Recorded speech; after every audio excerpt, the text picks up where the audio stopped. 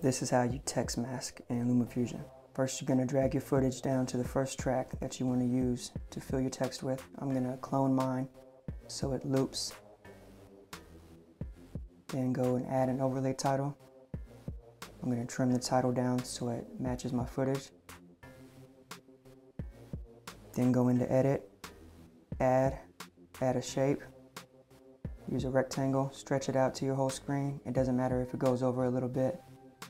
You can leave it white or you can change it. For this tutorial, I'm going to use black. Then go to layers and move it back so your text is displayed in the front. Collapse the shape, open the text, and adjust the size to where you want it.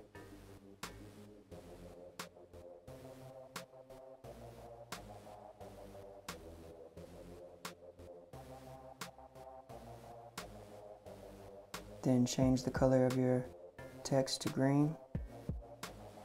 And go to color and effects, chroma key, green screen chroma key.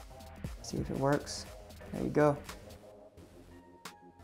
You can also do something like this to make it kind of disappear.